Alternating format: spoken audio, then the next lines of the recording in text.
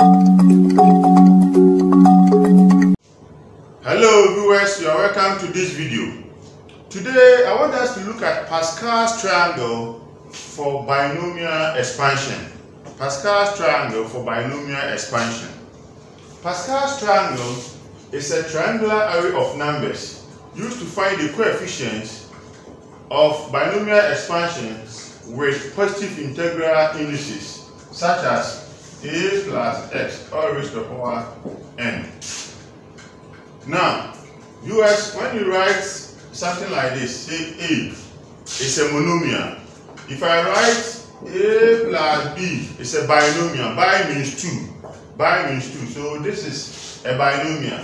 I can also write x squared plus y. This is also a binomial. So you want to use Pascal's triangle to expand expressions like this. For example, when you have say a plus b all raised to the power 4, how do you use Pascal's triangle to solve this? Now, Blaise Pascal, a French philosopher, physicist, and mathematician's triangle is given as follows.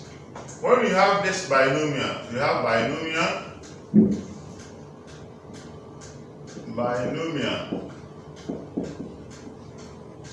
and then this side coefficients.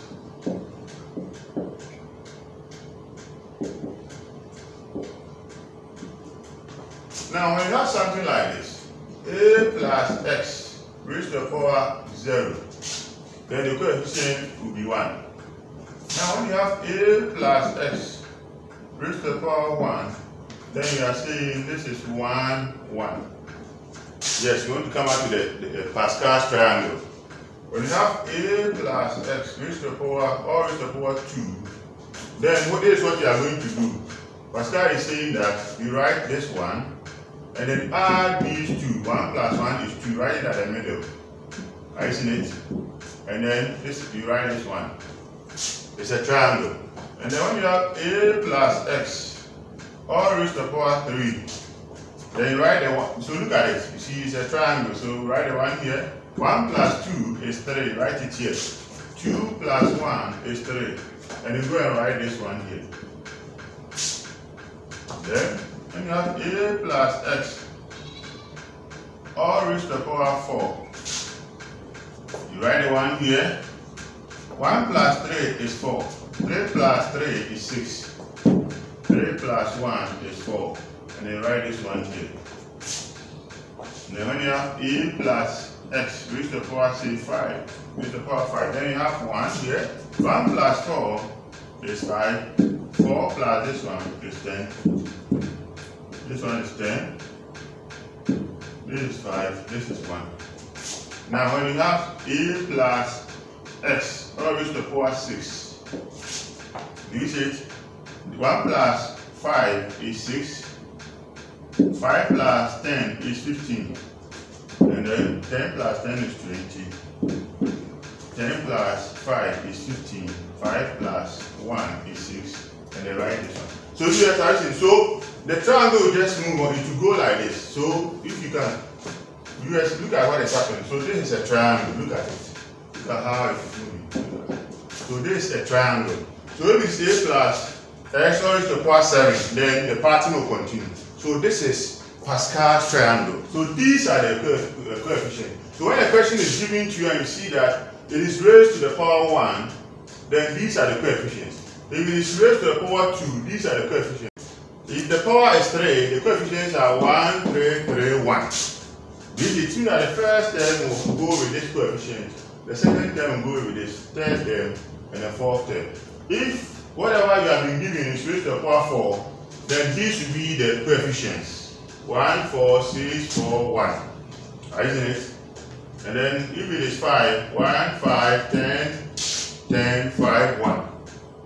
And then the last one, as far as this is concerned, 1, 6, 15, 20, 15, 6, 1. So if you want to continue, for example, e plus x, all to the power 7, we write 1. 1 plus this 7, this plus this 21, this plus this 35, right at the middle. This plus this 35, 21, 7, and then 1.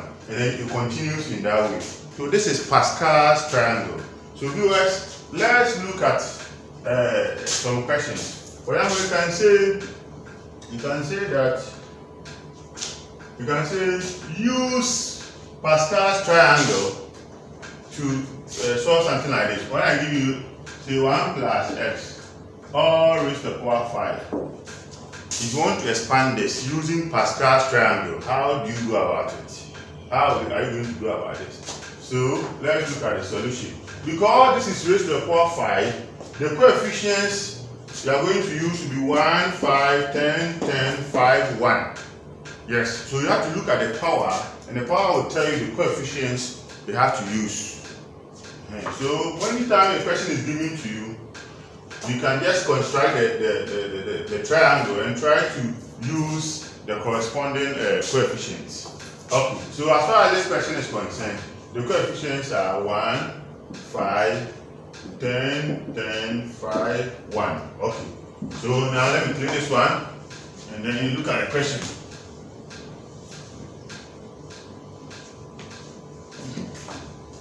So this is the question that I've been asked. So solution. I've been asked to expand this 1 plus x all raised to the power 5 using Pascal's triangle. So when the question is given to you, you have to get the coefficients as I have done here. These are the coefficients. So you just write coefficients equal to 1. Or you can just say coefficients are 1, 5, 10, 10, 5, and then the last one is 1. Now, having done this, let me write this 5 words.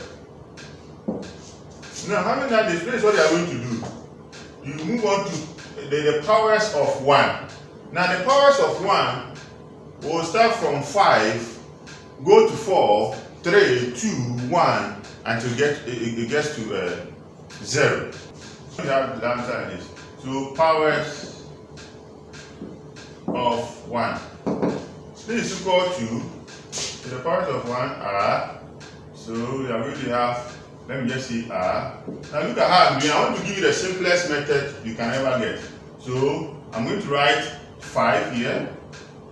The next one, it will reduce to 4. It will reduce to 3. It will reduce to 2. It will go to 1. It will get to 0.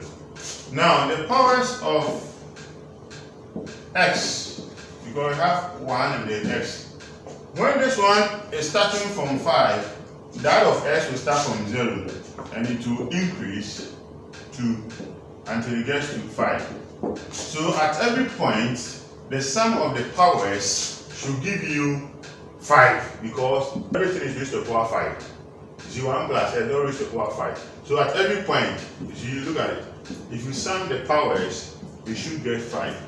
So when as the power of the 1 is reducing, then the power of x will be increasing.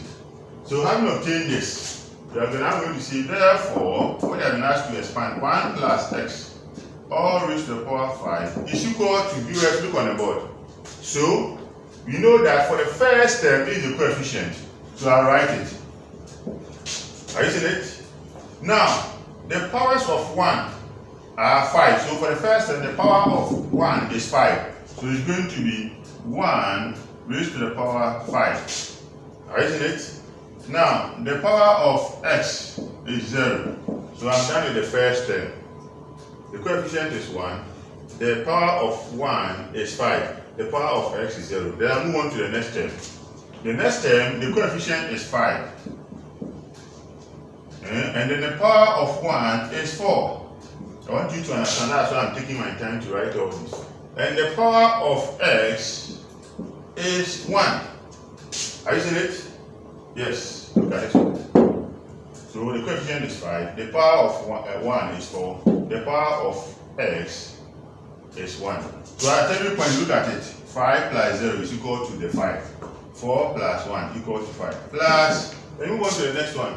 The next one, the coefficient is 10. The power of 1 is 3. And the power of x is 2. Then the next term, let me continue from here. The coefficient is 10. The power of 1 is now 2. And the power of x is 3. Are you seeing it? Now the next one, the coefficient is 5. The power of 1 is 1. The power of x is 4. Plus, the last one, the coefficient is 1.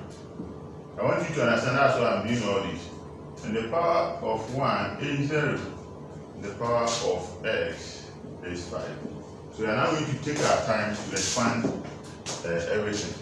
Now, let's look at what is happening. Now, 1 times 1 raised to the power 5 is 1. And x raised to the power 0 is 1. So it will do 1 times 1 times 1. So this is 1. Plus 1 raised to the power 4 is 1. X raised to the power 1 is x. So it's going to be 5 times 1 times x. That is 5x. Plus 1 raised to the power 3 is 1. X raised to the power 2 is s squared. So it's going to be 10 times 1 times s squared. So it's going to be 10s squared. Isn't it? Now the next one, 1 raised to the power 2 is 1. And x raised to the power 3 is s cubed. So it's going to be 10 times 1 times s cubed. So 10s cubed. 10s cubed. So the next one, 1 raised to the power 1 is 1. So this one is going to give us 5x raised to the power 4 plus 1 raised to the power 0 is 1. 1 times 1 is 1 times x raised to the power 5. Isn't it? So in ascending powers of x, this will be the solution. This will be the expansion of this. Yes, when you expand this, this is what you are going to get. Using the Pascal's triangle. So viewers have seen that it's not difficult at all. You just have to know the coefficients. And then the powers of the first one will start from what has been given to you here, and it will reduce until it gets to 0. And when it is doing that, the powers of the other one will start from 0 and increase by 1 until it gets to the power that was given to you. Okay, so this is it. Now let's look at another question and bring this lecture to an end. 2. Question number 2. You can do something like this. 2x minus y all raised to the power 3. Then ask you to use Pascal's triangle to expand something like this. So you see that the power is 3.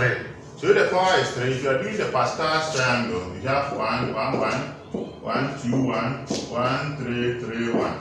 So because the power is 3, these will be the coefficients. 1, 3, 3, 1. This will be the coefficients. So let's quickly look at it. So you have to say the coefficients are 1, 3, 3, and then 1. Are you seeing it? Now, so now the powers of 2x will start from 3 to go to 2, and then in that order. So you say powers of 2x are 3, 2, 1, and then 0. Now powers of, if you do it this way, you always get it right. Powers of negative y are 0. Because this one started from 3. So at every point when you add the powers, you should get the total one. That was given to you. So 0, it will go to 1, go to 2, and get to 3. Now, therefore, 2x minus y all raised to the power 3 is equal to, so if you pick the first one, the coefficient is 1. And then the power of 2x is 3, so 2x all raised to the power 3. And then the power of negative y is 0, so negative y raised to the power 0. So I'm done with the first one. And the second one, the coefficient is 3. And the power of 2x has now reduced to 2. And the power of negative y has gone to 1. Isn't it? Plus, the next one, the coefficient is 3. The power of 2x has reduced to 1. And the power of negative y has gone to 2.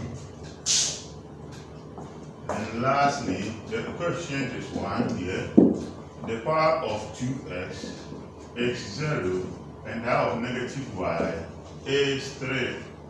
So let's take our time and expand this. So look at it. You can see that negative y raised to the power 0 is 1. So 2x raised to the power 3, that would be 2 raised to the power 3, which is 8, and x raised to the power 3. So 8x cubed. Now, let's look at this one. Negative y raised to the power 1 will be negative y. Now, 2 raised to the power 2x raised to the power 2 will be 4x squared. 4x squared. So this one will be 4 times 3. That will be 12. So that will be 12x squared y. But because this y is negative, it will affect everything. So I'm going to have, this is 4 times this, 12. x squared, and then because the y is negative to affect this. Now the next one, negative y all raised to the power 2 will be y squared. Isn't it? So 3 times 2 is 6. So it's going to have plus 6xy. Yes, y squared. 6xy squared, because negative y raised to the power 2 is y squared. And then the last one will be this. Negative y raised to the power 3 will be negative y cubed. Yes, negative y raised to the power 3 will be negative y cubed. So it will make the whole of this negative. Now 2x all raised to the power 0 will be 1. Times 1 will be 1. Times this one, so that will be negative y cubed. Are you seeing it? So this will be the final answer to this question using Pascal's triangle. So viewers, you have seen that the Pascal's triangle is not difficult at all. Thank you very much for your attention. For more of these videos, subscribe to my YouTube channel, Shamalaa Jnr. Thank you very much.